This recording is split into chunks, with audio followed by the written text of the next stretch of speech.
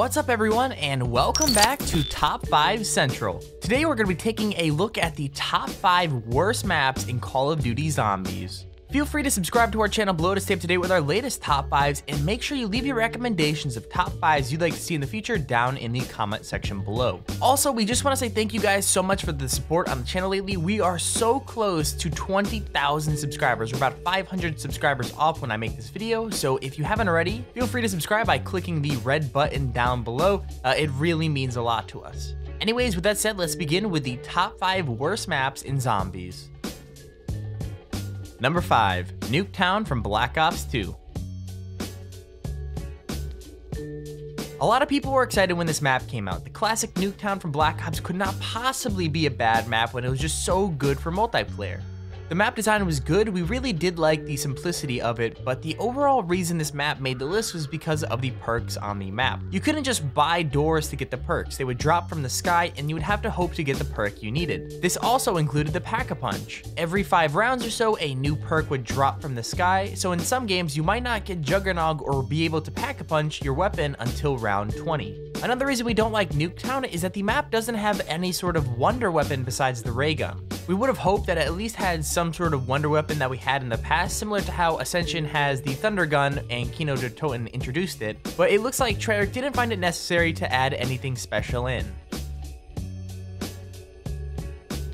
Number 4, 5 from Black Ops 1.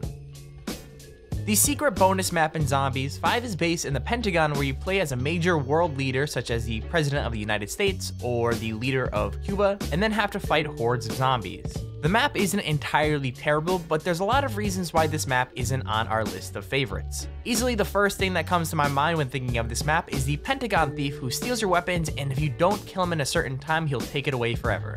He's pretty much invincible unless you have a ray gun or one of the wonder weapons, and if you're not the one who he steals the weapons from, he's going to be completely invincible and the only way you'll see him is a red mist. If you don't stop him, he'll take away all of your guns that you and your friends have, and it'll be super annoying. We all know that one guy who would camp in the elevator, and when you actually needed to go in it, they'll press the button and you'll be trapped alone with a horde of zombies. It really highlights our point that trying to get around this map is a pain because you never really know where you're gonna land when you jump through the tons of teleporters and the elevators are extremely unreliable. It makes it extremely difficult to revive friends when they're on a different area of the map, and that's why it came at number 4.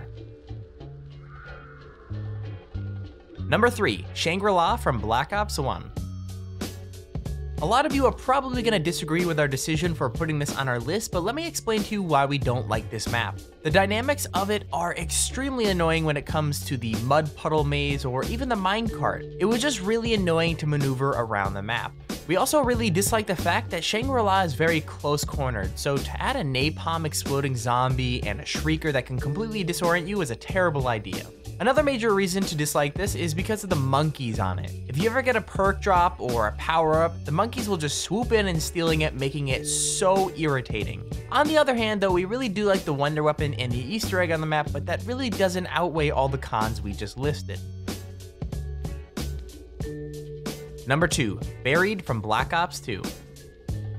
Known as the easiest zombies map to ever be created, Buried is featured in an old underground collapsed town. There's so much wrong with this map that it's quite obvious it had to be on this list. I personally extremely dislike Buried because Zombies is supposed to be hard, but just about anyone could easily get to a high round on this map. We don't like the bank system because you can literally get yourself all set up by round 1. Then we have Leroy, who could respin the box for you, open up the majority of the doors, and create your own buildables. Speaking of buildables, the buildables are so OP in this map, and it literally just makes it so you can camp and not have to do anything.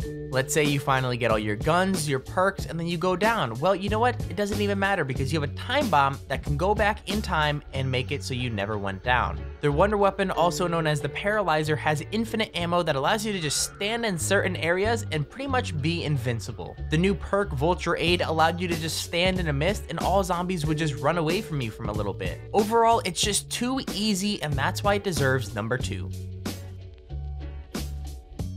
Number 1, Transit from Black Ops 2. With the nickname of Trans Shit, it is no surprise that this came at our number 1 spot. The bus was completely awful, the lava made the map so annoying, and the denizens were the worst addition to zombies ever. The jet gun is easily my least favorite one-door weapon, and whoever thought adding in the boss should 100% be fired because it's the most annoying boss ever. We also hate the EMP grenades, and this map was the introduction of it. The only good thing that came from this map was grief mode, and that really wasn't even a part of this map. It was kind of the mob of the dead side that made it fun. So that's our list of the top 5 worst maps in Call of Duty Zombies. Let us know in the comment section your top 5 suggestion that we should post in the future, but with that said, don't forget to drop a like and subscribe, and we'll see you in the next top 5 video.